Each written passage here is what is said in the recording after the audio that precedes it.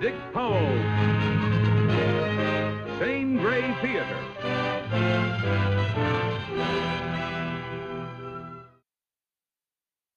A sheriff's badge. It's been worn by every famous lawman from Wild Bill Hickok to Gary Cooper. And I reckon Coop wore it more than anybody.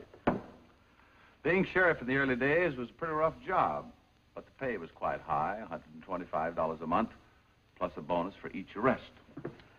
Sheriff Pat Garrett is best known for killing the notorious gunman Billy the Kid. His bonus for that job, $2.50. Of course, in those days, that was a month's rent. Sometimes, in the case of an emergency, a sheriff would ride shotgun for Wells Fargo. Oh, by the way, the last stage holdup was July 9th, 1915 in Yellowstone. The bandit got $200.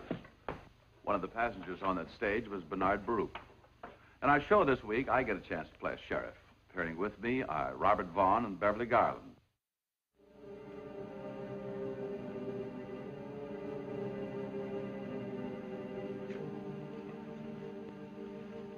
You got my letter?